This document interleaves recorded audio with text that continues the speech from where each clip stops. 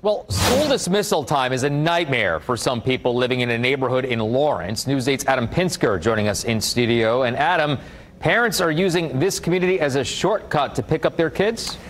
Yeah, they are, Phil. The Watson Farms community is next to Fall Creek Valley Middle School. Neighbors say on one street, parents are using their cul-de-sac to pick up their children instead of using the pickup line that's causing cars to back up along that street.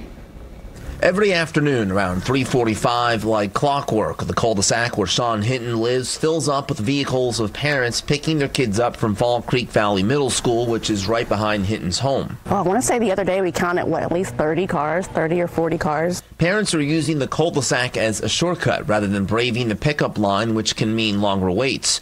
While that shortcut may be convenient for them, it's a hassle for Hinton. There's cars that will just come up. They'll block the entire street. They'll park behind our cars. They'll park and walk to the school. It's just a complete traffic jam all around. Hinton politely asked some of the parents to go back into the pickup line, but the conversation did not go well. They were very confrontational, so we just didn't want to address it anymore. Although some of the cars turned around after seeing our cameras in the neighborhood Friday afternoon, Hinton says this has been a problem the entire 3 years she's lived here.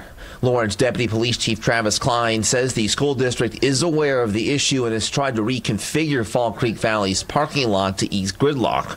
Off-duty police officers are also directing traffic in an effort to keep things moving. Hinton is worried a child is going to get hurt if this isn't resolved. This is our home. This is where our kids play. This is where we live. I feel like, we don't come to their homes and cause disturbances. We just want to go on with our lives and have our community back, a safer community.